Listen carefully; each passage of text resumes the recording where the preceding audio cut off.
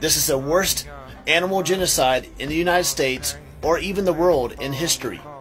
At the peak of their population, bison were 50 to 70 million in North America.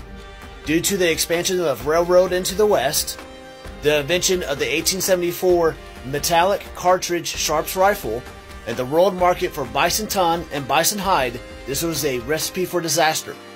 This is buffalo hunter Tom Nixon, and yes, buffalo was being used in the 1800s instead of bison for the name.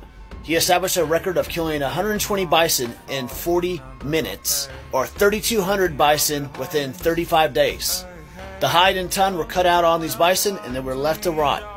Each bison would bring in around $3 to $4 per head. A typical ranch hand would make $50 a month during this time. By 1889, there were less than 500 bison left, and Charles Goodnight hid part of the surviving herd over in Texas.